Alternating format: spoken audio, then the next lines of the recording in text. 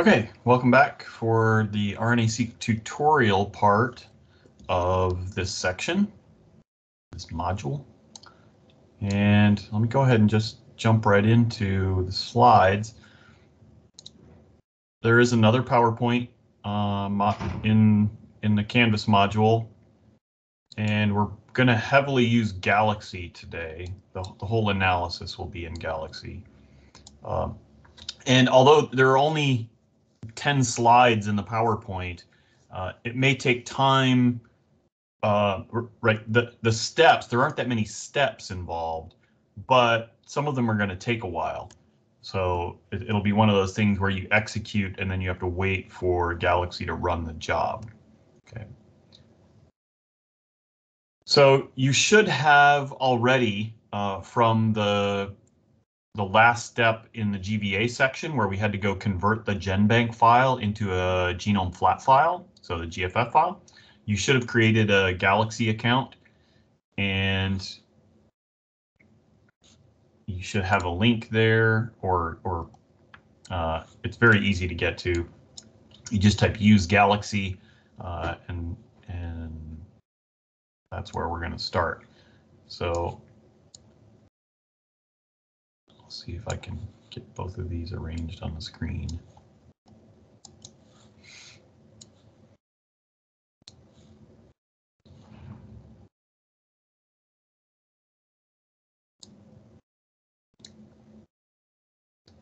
Oops. Okay, so first step is to get the data. I already put the data that you'll need for this in a Galaxy history.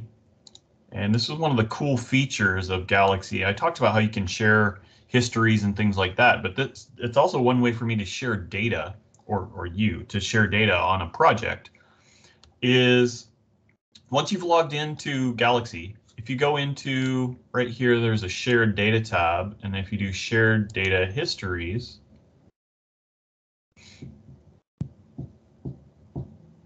gonna hope, yeah, there we go. And then you can search on my username and you'll get the histories that I have shared. Okay, so the RNA Seq tutorial 2021, that's what we're going to do. So if you click on that, you'll see the data sets that are involved. So here I've given you 8 FASTQ files. So these are Illumina reads from 8 different samples. And then you go over to the plus sign and click that. Oh, and you will actually, that's the one that I already had loaded, so it skipped right over it. But you should get to a page that lets you name the history, and then you'll want to select import to import that history. Since it belongs to me, it went straight to the page. Okay. So you want to name it, and you can leave the name the same. You don't have to rename it, but then just click that import button, and you should get to something that looks like this, where now you have all 8 of those data sets that are now in your history. Okay, so you've copied the data.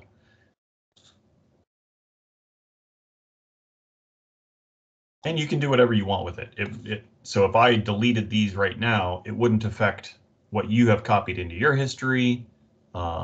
If you delete it, it won't affect what's copied into my history. So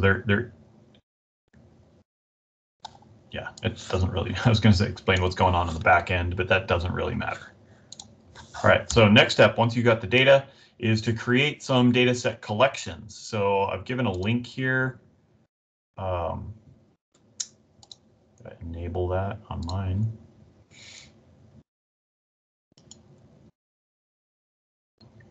Might have to play this. Yeah, so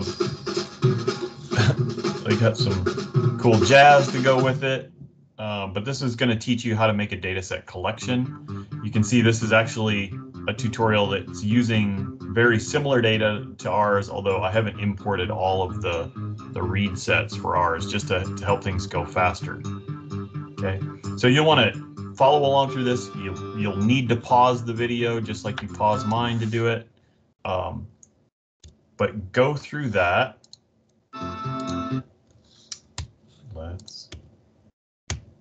There we go. And once you do that, let me jump over to what that tutorial is going to do is teach you how to make a collection out of these things, and that's going to save you a lot of time and the potential to make errors in terms of which comparisons you're making downstream. This data has two conditions, so C1 and C2 are the two conditions. Then you've got read 1 and read 2, replicate 1 and replicate 2, and then the reads, instead of being labeled 1 and 2, they're forward and reverse. Okay, so just to give you an indication what these file names mean. So that's condition 2, replicate 1, forward. Condition 2, replicate 1, reverse. And so that's the paired end reads. Which one is the forward read? Which one is the reverse read? That's just like saying read 1, read 2. Okay, although forward and reverse depend on which library tech you're using. So in this case, it's the same as read 1 and read 2.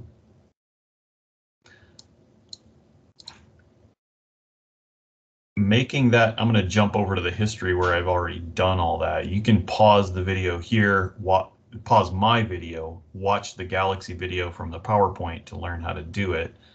I'm going to jump over to a history where I've already completed those jobs. And what you're going to see is down here at the bottom, I named mine C1 and C2, and C1, right, it consists of condition 1, replicate 1, and condition 1, replicate 2, and I can kind of dig down within replicate 2 here. I've got forward and reverse, so then we could look at that data, right? So I've got my Illumina data there, so I can dig down into that, but at the end I've got two history items here. One is for condition 1 and one is for condition 2. That's what you should have by the end of this section. Just on my history, it's step 9 and 10. If you make mistakes, that's okay. You can always delete history items. So what that's going to do is mean your history numbering will be out of sync with mine, but that's okay too. You just need to have condition 1 and condition 2 at the end of step 2 there.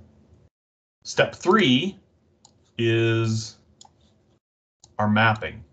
So we're going to use a program called HiSat2. So let's search HiSat.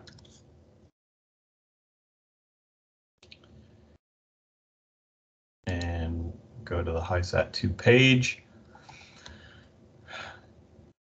And here I've given you markers that show all of the things that you may need to modify. So we're going to use a built-in genome.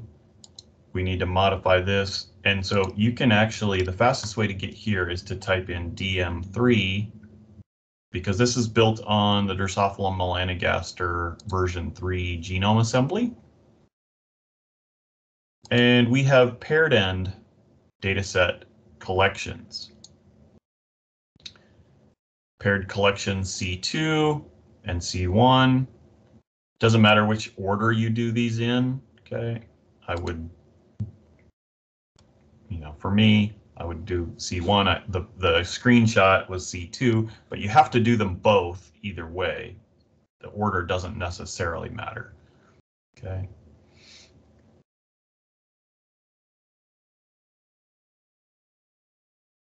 I don't actually know if this data is stranded or not, so I'm going to leave it unstranded.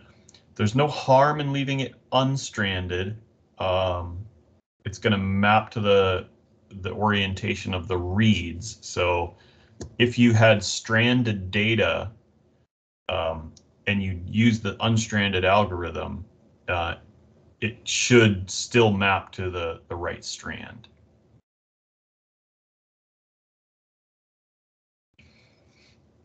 If you use stranded, then it's going to force it to try to map to the sense strand on all the proteins, right? So if it doesn't map to a the sense strand of the protein, it will throw those reads out in most cases. I think that's what HiSat2 does. It'll report that, but you know how many of them didn't map, but that's the difference there. Since I don't know, I'm going to leave it unstranded.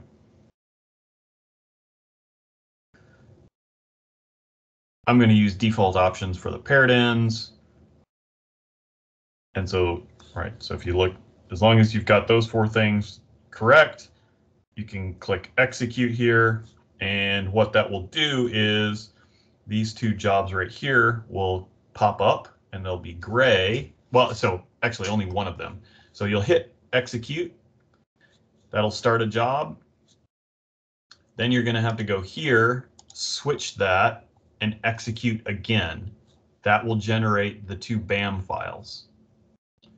So you've got it on collection 9, which is condition 1, and collection 10, which is condition 2.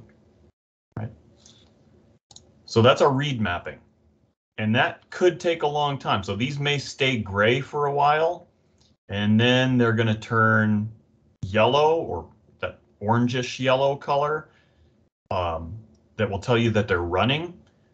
Once they finish, if they finish, like the job completes the way it should, it will turn green. If there's a problem, like the job fails, it will turn red.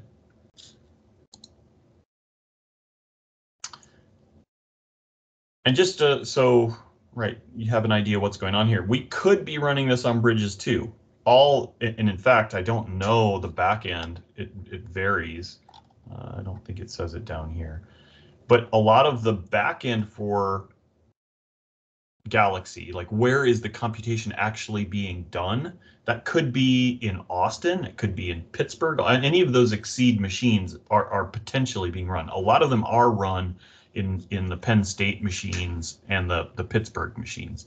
And then the ones in Indiana and Austin are the next 2 big ones where it might be the physical computing might actually be getting accomplished. Sometimes job resource parameters allow you to specify the resource.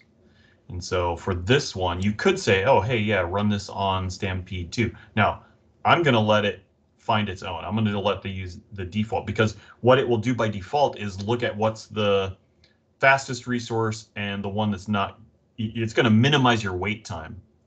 If you think about, okay, if I specify Skylake, because I know Skylake will run faster than Knight's Landing. Okay, that's the, hopefully you remember back to the Exceed section. I talked about the difference between these 2. It will run faster on this, but there's probably going to be a longer wait time because there aren't nearly as many Skylake nodes available. And so there's no reason necessarily to specify that, but you can specify the compute resource. Okay, so then you've executed both of those HiSat jobs. Go on to the next step, although you may well have to wait, quit that, do something else for a while, come back, find out if your HiSat jobs are done. One of the other cool things about Galaxy, though, is that we don't have to wait for those jobs to be done in order to complete subsequent steps. We can queue them up, and Galaxy will complete them in order. So we need to get some data from another resource. So the UCSC, that's University of California at Santa Cruz, maintains a genome browser that has genome flat files for lots of model systems. So we're going to go up here and queue up some of the next steps, because the next thing is just going and getting the genome flat file. If you remember from our visualization thing, the IGV that we did, the last step of GVA, so visualization, we had to generate a genome flat file, and the purpose of that was telling it where the features were, where are the start and the stop of the exons and all that information. We need to get that for our reference genome, the Drosophila melanogaster assembly 3. We need the flat file that says where are all the, what positions are all the features. Okay, that way we know where the genes are when we go to map. Okay, so I'm going to go here, click the get data, and I'm going to go down here, UCSC main table browser.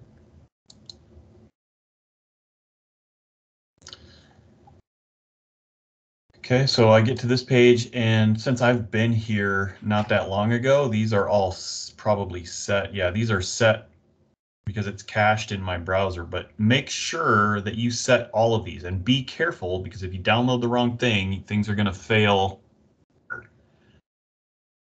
So I don't know why my mouse keeps freezing. So here, make sure that the information matches, right? We've got to be in the insect clade, Drosophila melanogaster. We have to be using the April 6th. I can't remember what the B is. This is the Drosophila genome reference panel, but it's assembly 3. There's no way that you would know this a priori. Like, I know that this is what the right one to use, based on the data that we have. Okay, so mapping to this is the right assembly based on the samples that we have. Okay, there's nothing universal about the choices here. It's specific to this tutorial, this project. The group that we want in our genome flat file are the genes and gene predictions. We're going to get the fly-based genes, not the RNA-seq ones. That's a little bit arbitrary because we're not doing anything downstream of them, but this way everybody's output looks the same, right? So here, fly-based, we could do any gene set that's listed here. The default is usually the RNA-seq genes, though they're NCBI names. Here we're going to get the fly-based gene names. And the table, right? I'm not sure if that goes back to default fly-based gene or not. But just make sure that that top section all matches. Then we're going to go here, our output format, we want GTF. The gene transfer format, which is similar to GFF, okay, just slightly different information, different format of the file. It's not different information really, it is just different format. And then click get output. And when you click get output, it even gives you an option. Since we came here from Galaxy, it says send query to Galaxy. So click that, and I'm not going to do that because I don't want another one in my browser. But if you click send to Galaxy, you will see my history item number 17 will pop up, where it says UCSC main on D. melanogaster fly-based gene. Okay, and just to look at what is that? What did we just download? Right, looks very much like the GFF file that we used before. It's just the columns are a little bit different.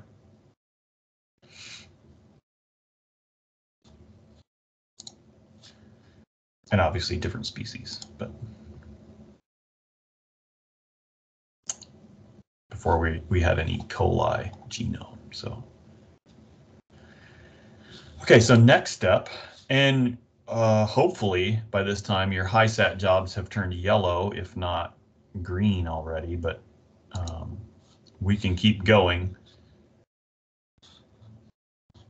Next, the GTF file that we get from UCSC main has this, it's not a weird notation, it's just that the tool we're going to use for quantification doesn't like the periods in the strand information, not strand, the frame information. So right, codon could start in frame 0, 1, or 2. But right, 3 base pair codons. If you don't know where the start is, you might be translating in frame 0, 1, or 2. I think, yeah, so the dot here is unknown in the UCSC main annotation for this. And so we need to get rid of the dots. And this isn't going to affect our mapping at all, because the mapping doesn't really care what the reading frame is. It's just going to count up how many reads aligned to that part of the genome, or in this case, that protein. Okay. So the reading frame doesn't really matter here. And so we can just go ahead and get rid of all those dots. How do we do that? Well, there's a tool in here. If we go to filter and sort, so that, and then we filter, we're gonna, which one are we gonna filter? Oops. So I've got that single data set selected, and we're gonna select the UCSC main. Let me go back here so you can see following the slide. And then this statement is column 7, and you can look and confirm this on your own. That's how I did it the first time. What this is saying is for column 7, everything that's not equal to a period, we're gonna keep. Okay.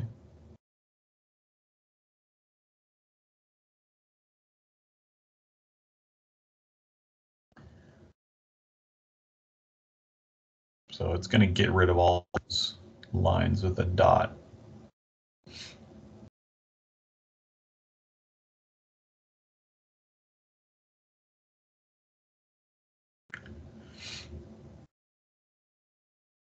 And then you click execute, and you should get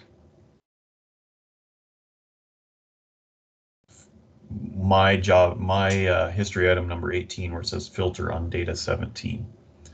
Now, I think I pointed this out before, but you can always edit attributes if you want to call these history items something that makes more sense. For my purposes, I'm just going to leave it as it is. All right. So this next step, 6, you're not going to be able to do until HiSat finishes. Right now, 17 and 18 didn't really depend on HiSat being done. HiSat is creating the BAM files, just like when we did GVA, right? So that's our all of our reads aligned. The next thing we want to do is to actually count. So how many reads are mapped to each position? This is sort of the analogous step in genome variant analysis was the M pileup, right? Now we're going to count how many reads, and in M pileup was the step for calling variants, where it looked at, okay, how many reads are there, and it's going to try to figure out what's the probability. Well, M pileup and call are going to figure out what's the probability that this is a true variant. HT Seq is going to look at how many reads map to each position and basically give it a count. Okay, so search tool HT Seq. So HT Seq count. Okay. Gonna have to, whoops. So here, dataset collection. Here, dataset collection. Now, I don't think before HiSat finishes, I don't think these will pop up, but you click dataset collection there, and then you're going to have to do this just like we had to run the mapping for each condition. We have to run the counting for each condition. So you're going to have to do this twice. Once for the HiSat on collection 1, condition 1, one for the HiSat on condition 2. So HiSat on condition 9, that's my BAM file. And then my GFF file, I can never remember whether it's single data or collection data. So if you ever don't see a thing pop up in your dropdown, you can always check the other one. So like for the BAM file was in collection. Because it's on a collection data, I kind of get it. I just always forget.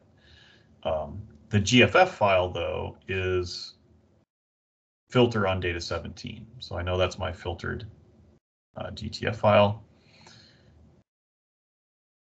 Here, I'm going to let this do the counting based on stranded information. I don't really, things that mapped to the antisense somewhere, I don't want to count those because I'm not really confident that they mapped to the right place.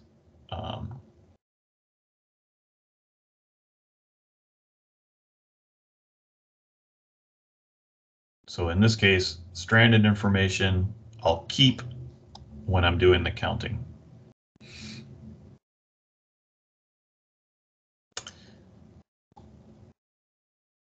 And then there are a bunch of advanced options that we could set just to show you them.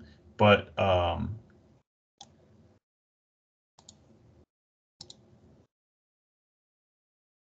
the main one, and we're going to leave it as the default, is what do you do with the different modes of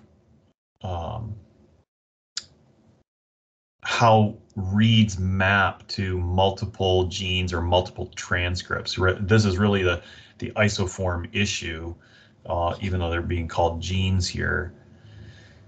And there are three options: union, intersection strict, and intersection non-empty. And it tells you how is the read going to be reported or mapped based on how it fits in these various potential scenarios of overlap.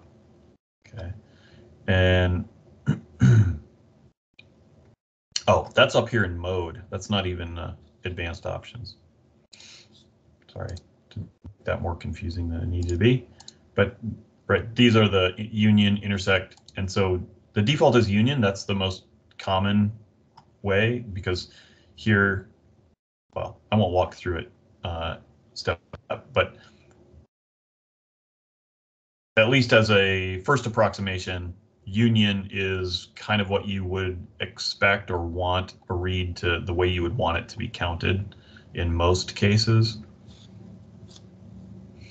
Okay, and then you just click execute, right? So really the only things you've changed are telling it the two files. All the rest of these are I think are set by default. But then click execute, and then go ahead. Once that's executed, you'll see it turn up gray over here, and it's going to actually create two different history items, one that says no feature and one that has the feature. So one is ignoring the gene names, but and then the second, do that for the second one. So you'll generate two more HTC count history items. Step 7 is where we're actually going to calculate the differential expression. So now we've got counts.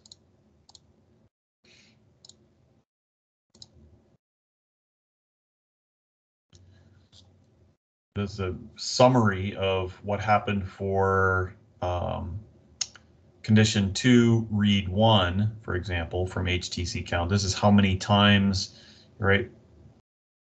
Most of the reads hit no feature, kind of weird. So you got some ambiguous ones, some ones that are too low quality, and so on. Actually, did I click the, oh, that's the no feature table. That's why. I thought that looked a little weird.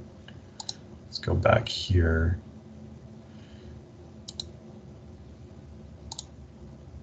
Just to give you an idea.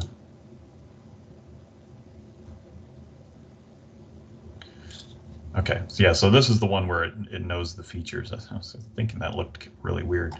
So this is our gene ID, right? Those are fly-based gene IDs, and this is the count. So you can see this is kind of where I was talking about, there's negative binomial. Vast majority of genes have 0 expression. I was going so fast, you can't even see the ones that do. But here, right, there's a gene very highly expressed. But this is that negative binomial. Vast majority of genes have no or low expression.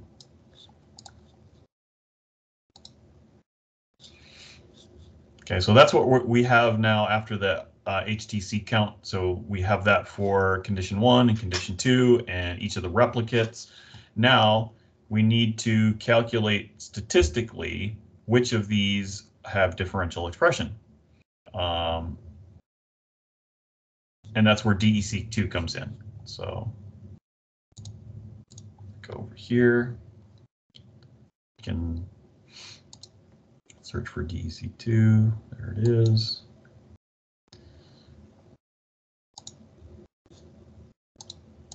These are things that it's up to you what you want to call these, but the factor, these are like naming your experimental treatments in some sense. So you are in some ways, what are the things you want to compare? So we have a factor called condition, and then we have condition 1, and factor level 2 is condition 2. And condition 1, this is where you have to be careful, and why it is sometimes better to rename data or history items along the way. Like if I hadn't done this in a very specific order, I wouldn't be sure which one was which. I know that HTC count on collection 11, that is my condition 1 results. Okay, and then down here, right, I have to click on the individual data sets. HTC on collection 14, that is my condition 2 data. Okay, and that's on the slide. What I mean by be sure these match is condition 1 needs to match your counts for condition 1. When you name condition 2, you need to make sure they match with the condition 2 output from HTC count. And that's really all you need to change. Again, there are advanced options for modifying some of the details of the statistics. There's some background there. There's just no way for me to cover, and it's really not the focus of the course to get into the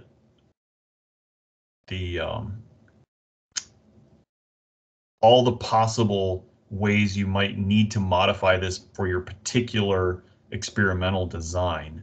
That would be too much. We would never sort of get the actual logistics of how to do it done.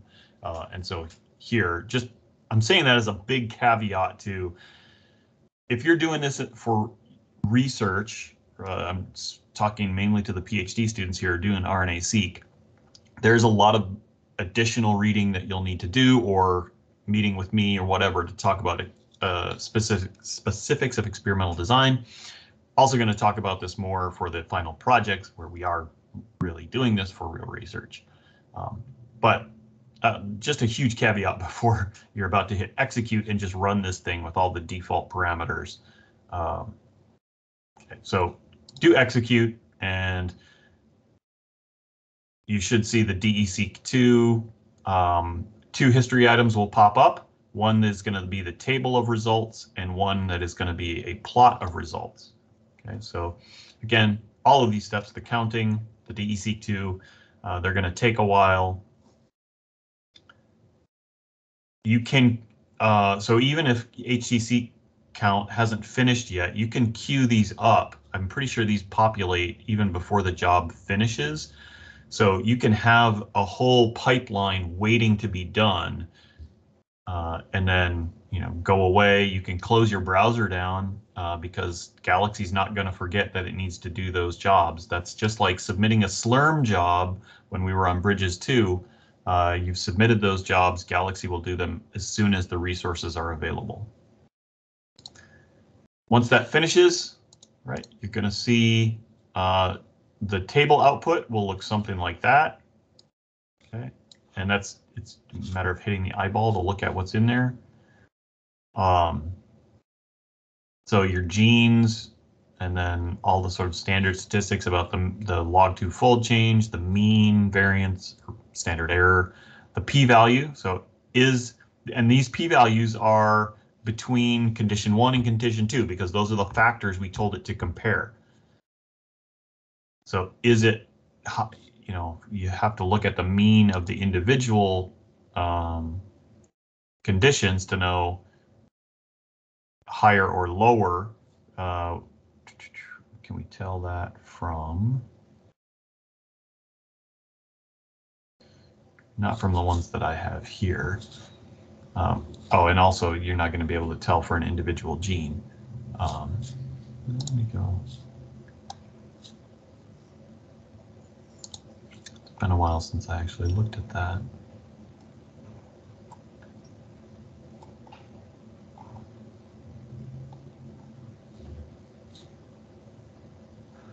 So you might have to go back to the counts to see on a per gene basis which is higher or lower. But for example, sorting on the p-value would give you an indication of the subset that are differentially expressed. And then you could go back to the counts to see the directionality of that significant change.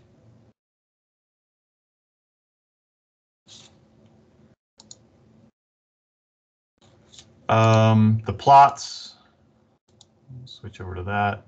I gave two examples there because those are the main two that they give you information about the difference in the samples. You can see that sample 1 and 2 are clustered well on one principal component. So this is a principal component analysis that automatically gets run by default by RNA Seq 2, telling you there's big separation between the two conditions based on PC1. So 57% of the variation in genome-wide transcript levels is explained by the condition. So that's a lot. But you also have PC2, which there is variation between replicates within conditions that is also explaining a bunch of the variation. It doesn't seem directional, right? Replicate 2 for the condition 1 is higher or more like replicate 1 from condition 2. So I have no interpretation because I don't know the background of the experiment or the design or any of that stuff. You could go back and look through this paper if you're really interested in what might be going on. The main point here is if you can get to this end point, you can do a very quick and dirty, well, maybe not even quick and dirty. You can do RNA seq analysis. You could get a first pass analysis of what's different between these two conditions, which genes are differentially expressed. This table shows you exactly which genes are differentially expressed.